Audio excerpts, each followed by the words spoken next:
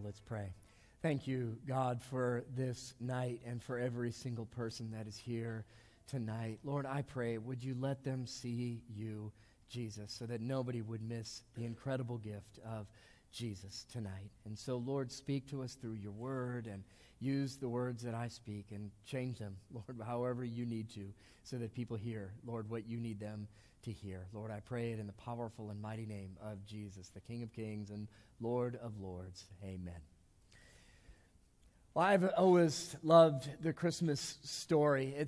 Frankly, it's not a hard story to love because there's something for everybody in the Christmas story, I believe. I mean, one, you've got a baby in the story. That's the central focus of the story, the baby Jesus. And everybody loves babies. I mean, who doesn't like a baby? I guess unless it's time to change the baby in a diaper, maybe that's the only time you don't. But babies are cute and they're adorable, and so we love babies. And so this Christmas story has a baby in it. You like mysteries. Some of you are mystery kind of people. There's a great mystery. There is a virgin who has not married and never been with a man yet, and now she is going to be pregnant with a child of virgin birth. You like mysteries? It's got mystery in there. You like the supernatural? Well, we got angels coming out from heaven and appearing to shepherds in the fields. There are angels supernaturally appearing and singing songs in the sky. You like supernatural? We got supernatural for you. You like underdogs? There's no greater underdog than the shepherds. They were the bottom rung of society at that time. And so we've got underdogs if you like rooting for underdogs in the story. If you like astronomy, there are stars that we talk about in the Christmas story. There really is something for every single person.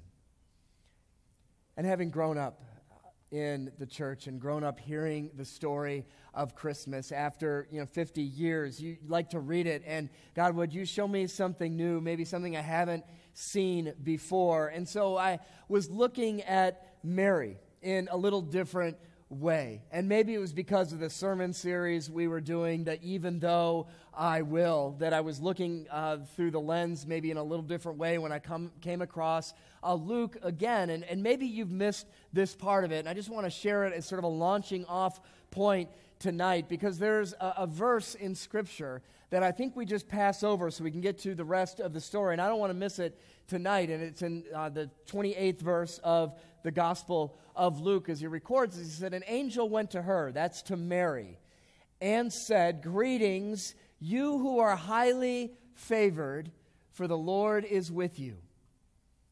Now, if you've heard the story before, you've probably heard those words before, but I want you to think about this for a moment. Highly favored. Now, put yourself in Mary's shoes, if you would, for a moment. She's from a small town, and an angel appears to her and says, oh, by the way, you're going to be pregnant. I know you're not married yet. I know you haven't been with anybody yet, but you're going to be pregnant. Oh, wow, that sounds like I'm highly favored. I can't wait for everybody in my community to talk about me, with all the rumors already stirring in the hearts of people. That doesn't sound very highly favored. Or she looks back down the road as she's going the 80-mile journey from Nazareth to Bethlehem, and riding on a donkey, 9 months pregnant, because she's got to go and register in the town of David. I imagine in her mind she must have been thinking, highly favored, huh? This doesn't feel very highly favored, making an 80-mile trip 9 months pregnant. I'm not sure that sounds very highly favored. Oh, and by the way, you're going to have a baby, but it's not going to be born in a nice, clean home or a situation. You're going to be in a little stable, and you're going to wrap your firstborn child in swaddling clothes. Well, great. When does the highly favored part come in? That's what I'd like to know, because none of this is sounding highly favored. Well, in several months, King Herod is going to be after you, and particularly the baby, and you're going to have to escape down to Egypt and spend a few years down there in a foreign land that you're not familiar with. Great. Is that now finally do we get to highly favored? No, not really. And oh, by the way, this new husband, now you get to do all this with your new husband and try to work out the relationship dynamics in the midst of all this. And I imagine that Mary had to have been thinking, when do I get highly favored? Because none of this sounds highly favored. And what amazes me is really Mary's faith that I never really thought of before, because we never hear of Mary complaining about any of this. In fact, her comment was, okay, do as you see fit. As God sees fit, I am still going to worship. Even though all of this is going on. Even anybody from the outside looking in would go, this is a horrible situation to be in. Mary says, I'm still going to follow you, God. I'm still going to do what you want. I'm a willing participant in this. And that's what really our series has been for the month of December, which, frankly, if you want to dig into that a little bit more, you can go on our YouTube channel or on our Facebook and get into these. But we looked at different characters of Scripture and said, even though this happened in their life, they still have this defiant, supernatural kind of faith that stands regardless of circumstances of life. And what I said is, I want a faith more like that. And I imagine because you're here tonight, some of you would like a faith like that, a faith that works in the real world. When stuff happens, that I still have this trust that God is still in control of things. And so how can you have that kind of faith? That's what I want to unpack a little bit for you. And to do that, I want to go in the Old Testament. There's a book called the Psalms, just a whole bunch of different writings, mostly from King David, but a lot of other people. And here's what I want to share with you. Look at verse 1. Lord, our Lord, how majestic is your name in all of the earth. For you have set your glory in the heavens. I love that perspective. And frankly, I guess there's a couple of things that you can do with that perspective. You can have that kind of perspective, or you could have a perspective like Carl Sagan. And Carl Sagan said this when he considered the universe. He said, the universe is a pretty big place. If it's just us, it seems like an awful waste of space. Man, I sort of get that. I mean, if that's your vantage point, like you just look at the universe and the galaxies and all the planets and stars and as far as you can go, and we keep exploring and finding new areas in space, it does seem like an awful waste of space. Or you can have the perspective of astronaut Neil Armstrong, who said this, it suddenly struck me that tiny pea, pretty and blue, was the Earth. I didn't feel like a giant. I felt very, very small. You can look at the same thing and have a different perspective. Two different approaches to looking at the same truth. The psalmist goes on to write, verse 3, when I consider your heavens, the work of your fingers, the moon and the stars which you have set in place, what is mankind that you are mindful of them, human beings that you care for them? Here's one of the things I absolutely love about Christmas is just a wonderful time to consider. It's just a wonderful time to think and just consider and stop and pause a little bit from the hecticness of life, because a lot of you, Frank, are going to have some time. You got time off of work. You've got some time that you just need to burn, vacation time or whatnot, and you've got days that you're going to have some time to just stop and consider. Some of you are having relatives over at your house. Maybe some of them are here already. And you're going to think at some point, like, I need a break from these people who are in my house. Christmas is a wonderful time to consider. Get out of the house for a moment and consider.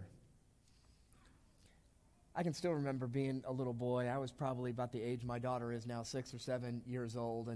And we were fortunate enough growing up in a home where we had a Christmas tree, and there were presents under the Christmas tree. Now, I don't know about you, but growing up in school, I know I said several times, I'm never going to need to know this.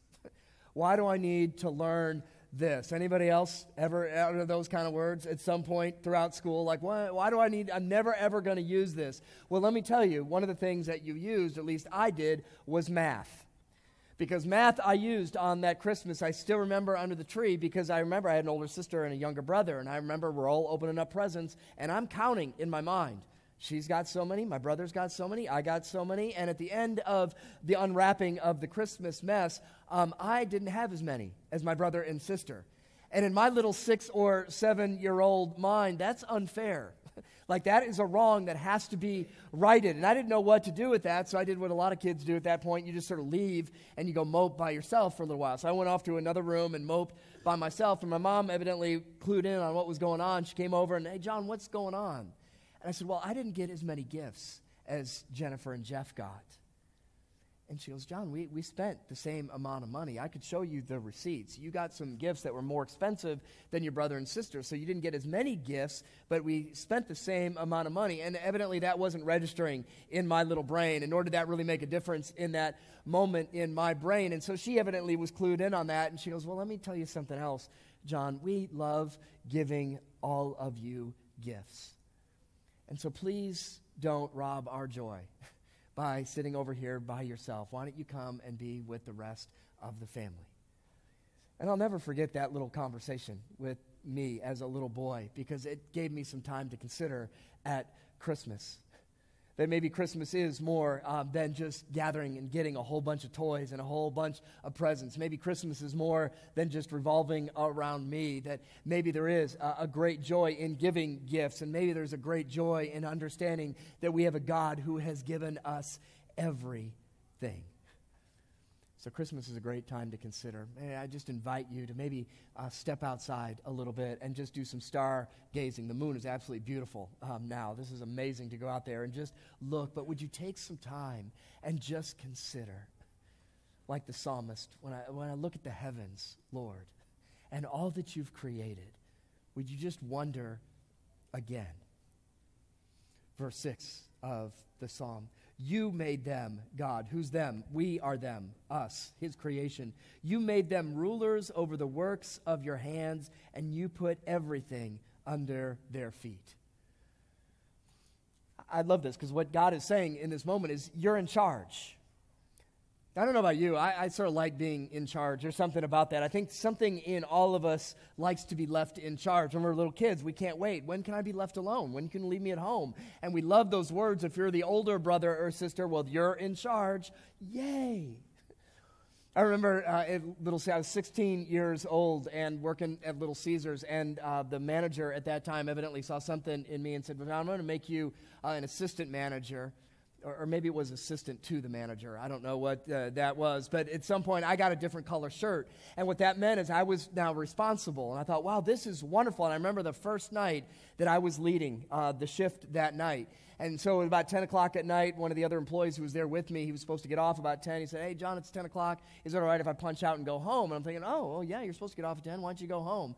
And what I didn't realize is after he left, as I walked into the back part of the store, is that he had left all the dishes not washed or cleaned yet. So there's still a mound of dishes in the back, and none of the prep had been done for the next day. And so I'm there by myself realizing, wow, I'm in charge, I'm responsible, and now this is all my fault if I leave it this way. So I stayed there for like 3 hours after close the first time, and it dawned on me that maybe before I let people go, I should probably make sure that they've done some work, because I'm going to be the last person standing. We're all responsible, God says. And so when we look at the foundation and the condition of our earth, who gets the blame for what's going on, for the evil and for the anger and for the hatred? Who gets the blame for that? Well, we get the blame for that. And so Christmas really is a reminder of that great reality, because what we have is a world that we can't fix. When we talk about trying to fix it, man, what would it be like? I want world peace, and if only we could just get along, if we could just do this, the world would be fine. The world won't be fine. We can't fix it. We don't have the ability to fix this. Christmas is a reminder of that reality, that the world is broken, we're responsible, and we can't fix it. It's like my little daughter on Saturday, we're wrapping up some gifts, and we're in there, and at some point, I don't remember her doing this, but she had one of these long, like 2 feet long Disney pens. You ever seen these kind of huge pens? And she had taken the whole thing apart. And evidently, there's like 1 billion parts in this thing. I didn't know pens could have so many different parts in this. But she brought it in her little hands to me, and here. And then she kept bringing me more parts. Here's some more parts, and here's some more. Dad, I can't put it back together.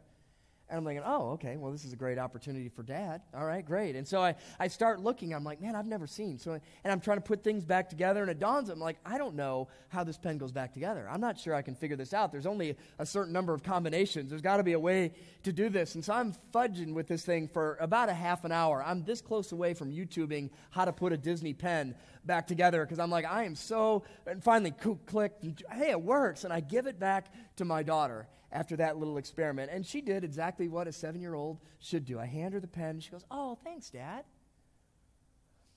I don't know what I was expecting in my mind, but I was maybe a little bit more than "thanks, Dad." Like, "Wow, Dad, you are amazing. You can fix anything. Thank you." Maybe hallelujah chorus, something in the background that, "Wow, I can't wait to tell all my friends how wonderful," and just the little thank you evidently wasn't enough. And I remember sitting there in that moment thinking, I wonder if this is sort of the way God feels. That God comes into our world, enters into our mess, and we have a hard time just, "Oh, thanks, God. I came, I created the whole world. I came in the form of a little baby. I lived a whole sinless life. I taught you everything I possibly could. I opened up the door for you to experience me, and I shared my love with you, and I demonstrated that for you. I died on a cross, and I rose again. Oh, thanks, God." What I love about the Christmas story is God isn't expecting great thank yous from us. But this is what John was writing about in his gospel in John chapter 1. He was in the world, and though the world was made through him, the world did not recognize him. He came to that which was his own, but his own did not receive him. But what a sad commentary on life. God comes to fix the mess, comes into the world. You can't do it on your own. I'm going to do it for you. I come into the world, and the world doesn't recognize him, and the world doesn't receive him. And this is where, if you've tuned out, please just come back for a second, because I don't want you to miss this point. Because above all else, Christmas is a great time to come home.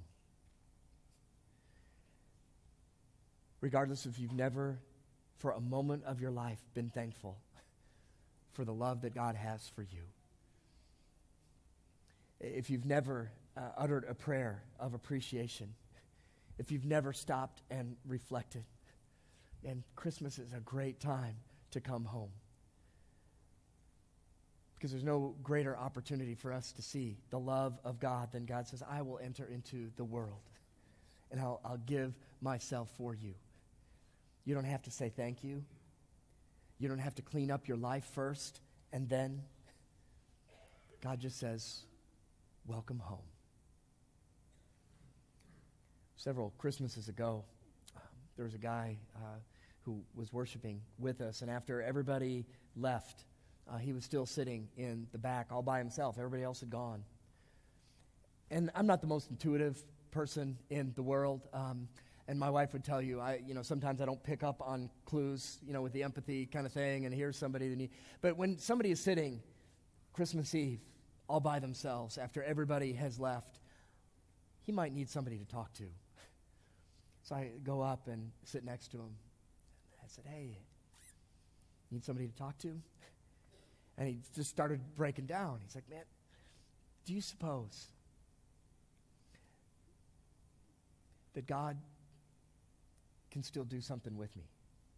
Like, what do you mean? What's going on? He said, "Man, I've made a mess of my life. My family has now left me, and I deserve it." And he went on to describe his story. I won't repeat all of that here.